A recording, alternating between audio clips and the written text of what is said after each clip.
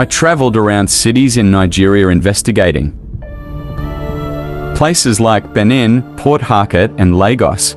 I found that the problems are not only religion, gender discrimination, insecurity, and tribalism. Cultism is equally a major problem and social vice. The question is, what is cultism and how did it originate in Nigeria? The term cult first originated from the Latin word cultus, meaning worship. Cultism has the same meaning with religion. It is traced back to Kemet, the ancient Egypt. Cult is a group of people that have similar beliefs.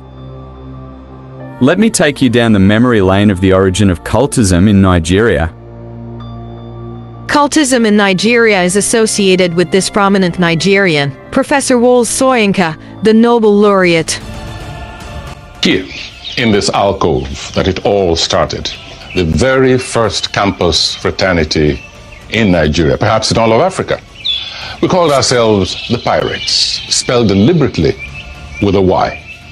And we gathered as a kind of rebellious gesture against the colonial, formal, rather staid, stuffy atmosphere of the first university of Nigeria. The Nobel laureate explained that it started as a rebellion against the colonial sensitive policies at the University of Ibadan. It was in 1952 during colonialism.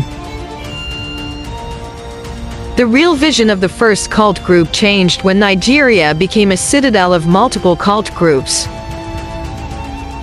The ideals of your organization are no longer what it was meant to be. Nigeria now has other cults like the Buccaneers, the Black Axe, the Vikings, Black Bra, the Mafia, among others.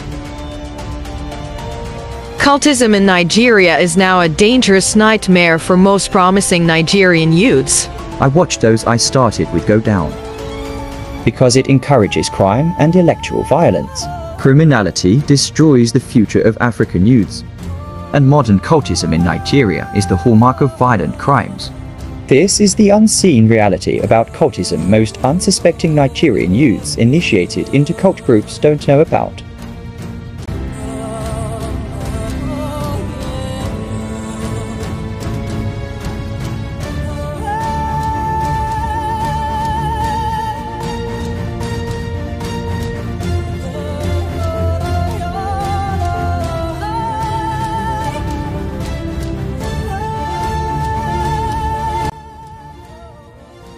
Exposé TV.